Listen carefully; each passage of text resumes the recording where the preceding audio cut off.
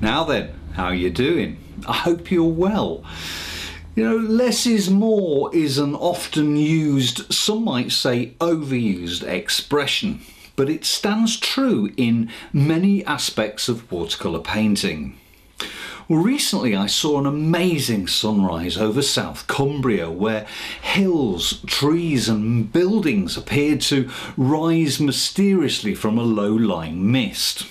Well, the scene was magical, but I couldn't do anything about it as I was travelling south on the M6 at the time. But the image stayed with me. So the demonstration that follows is a sort of a manifestation of that moment.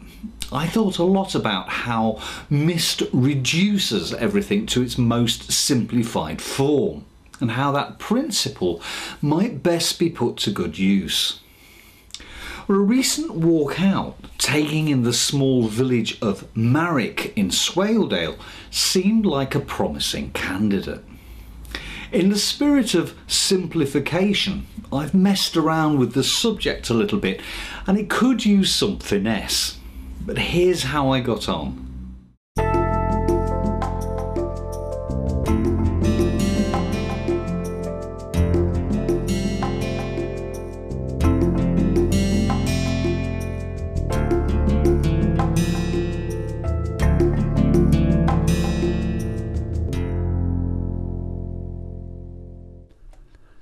This is the village of Marrick in Swaledale, North Yorkshire, just a few miles away from where I live in Richmond. As you can see, it wasn't at all a misty day when I took the photograph, but I rather liked the arrangement of buildings and felt the scene would lend itself to a little transformation. Before going ahead with the watercolour, I've decided to draw myself a quick sketch. I say quick sketch, but clearly it wasn't quite as quick as this. I've speeded things up a little just to condense the process and give you an idea of how such a sketch might come together. A preliminary drawing in pencil like this is a great way to familiarise yourself with a subject. It enables me to focus on the things that are most important to me and discard those that are less important. It's a filtering process that helps me to reduce the whole thing down to manageable proportions. I'm mostly interested in the basic layout of the scene. How big are each of its elements and how do they relate to one another on the paper? Being monochromatic, the sketching process also enables me to identify the tonal values within the scene and where some of the key contrasts appear. If you're working from a photograph, then I would always recommend you draw yourself a preliminary drawing in pencil first. If nothing else, just to explore the compositional possibilities. It doesn't have to be anything spectacular. We're not talking exhibition quality sketches here. In fact, the only person it should mean anything to is yourself. Well, having familiarised myself with the scene, I'm now ready to start putting paint to paper. I'm going to begin by laying down an all-over wet-in-wet wash. That means wetting the whole of the paper first with clean water. The first colour I'm going to add to the wash is lemon yellow. It's a slight departure from cadmium yellow, which is the yellow I more commonly use, but I don't want the scene to look too warm.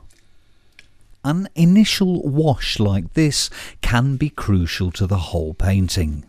Essentially, because the wash is so large and sweeping, it's going to set the whole mood of the piece.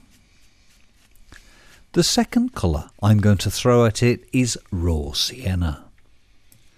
There's a rough image in my head that I'm trying to reproduce. Having said that, this is a wet-in-wet wash, which means it has a mind of its own. It's a good idea not to have too rigid an idea in your mind's eye of how things should turn out. A wet in wet wash is inherently unpredictable, so you should always be prepared to go with the flow.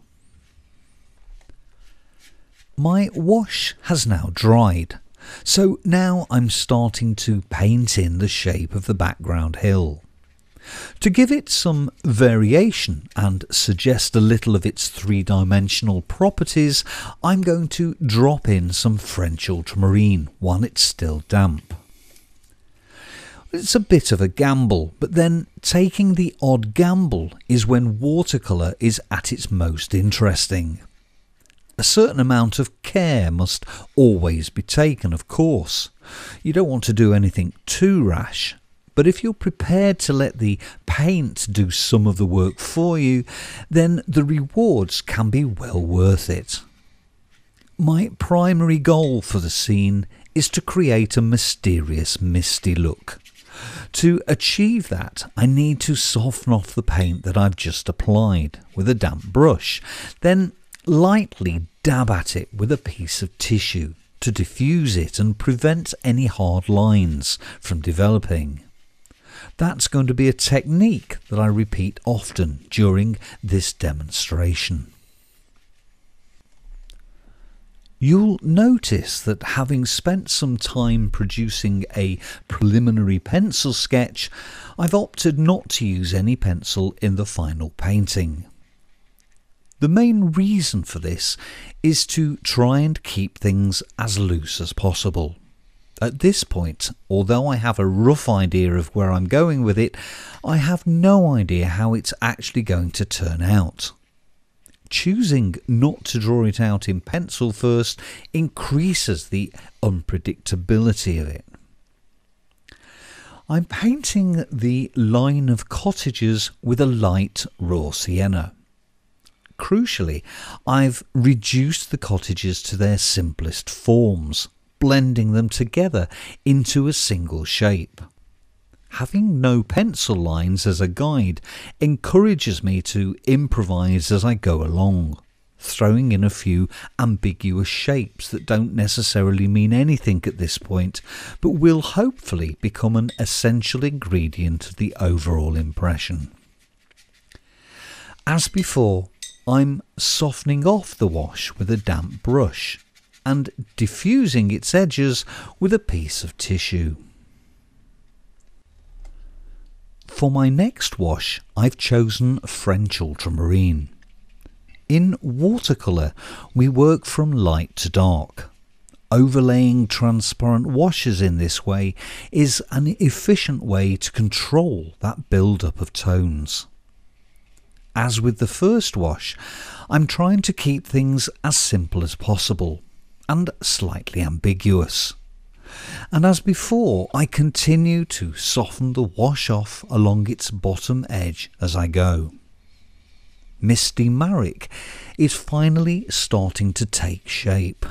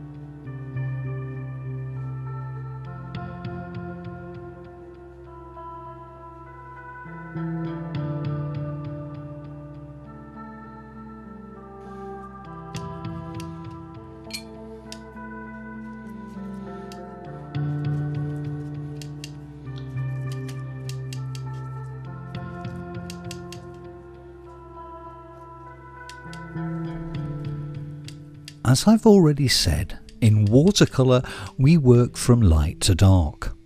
As such, it's a good idea to keep things as light as possible for as long as possible, only moving on to the darker tones when the time is right.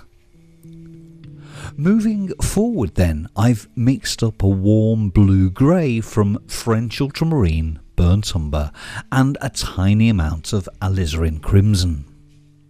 It's a medium mix, neither too light nor too dark, and one that I can increase the intensity of as required.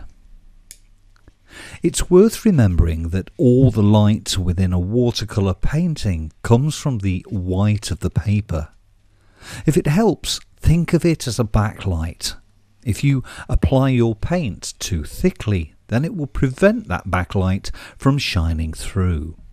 That's when things can start to go muddy.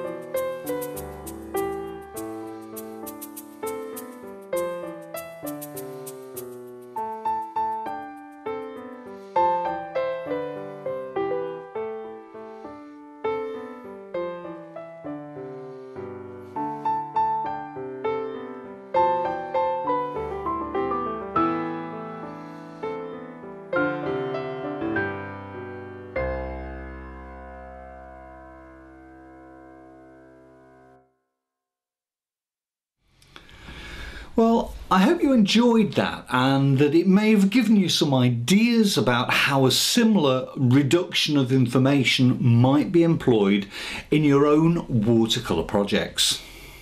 Until next time, take care.